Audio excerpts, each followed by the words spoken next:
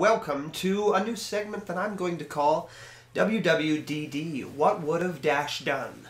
I can't help but sit on my couch watching Survivor episode after episode and seeing these moves that I would have done a little bit differently. I would have done something a little different. What if he did this? So, I'm going to explain what Dash would have done.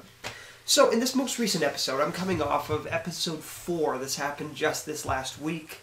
We saw a really interesting tribal.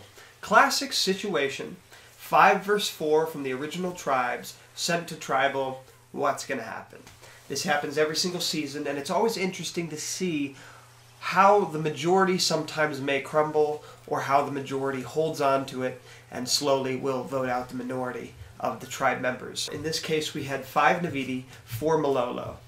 And in this situation, there's only 2 questions to ask. The first question is the majority strong, and are they going to stick together through the vote? And in this case, yes, the majority was strong. As we saw, Bradley was doing a good job of keeping tabs on his people to make sure that no one was reaching in, reaching out, that he had good tabs on his 5 people.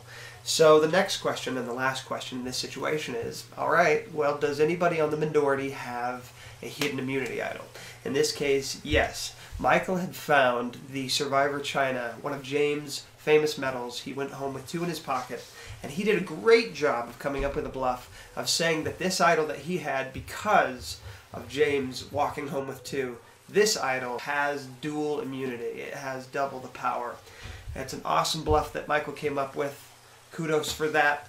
But what he proceeded to do at the tribal, we have 5 versus 4, he proceeded to basically say, we have this, it's going to give 2 of us immunity, and we are all going to vote Bradley. Basically tried to convince Sebastian and Chelsea to flip, saying you're at the bottom of your alliance, we welcome you into our alliance, we're voting Bradley, so why don't you flip with us? Now, that's all well and good. They did it well. I mean, they made their case. It was a strong case, but ultimately, in the end, Bradley and the majority stuck with their plan, and they voted out one of the Malolo. So, this is what I would have done because they had a lot of power and they had a lot more opportunity that they didn't seize that I would have. In that case, I would have made the same bluff, the double immunity. That's awesome. And I would have said, we are going to use this tonight, no matter what, and 2 of us are going to be safe. You don't know who we're going to use it for, but basically it's a 50-50 chance that you're wrong. Now what we are going to do, we're going to send all 4 of our votes to either Chelsea or Sebastian.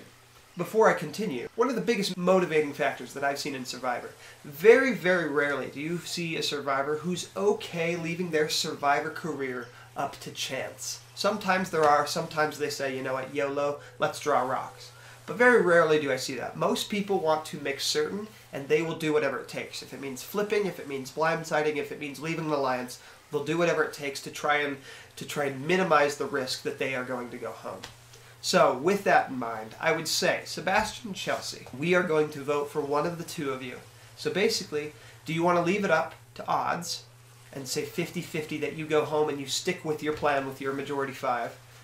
Or do you want to flip with us and vote the other person? Sebastian, do you want to flip with us and the 5 of us will vote out Chelsea and then there's no chance that you go home?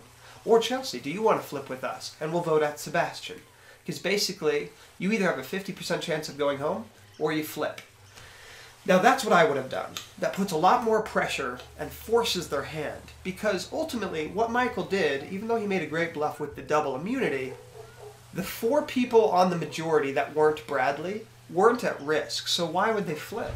They would stick to their plan. They would stick to the 5 because they weren't at risk. They said, we're voting for Bradley.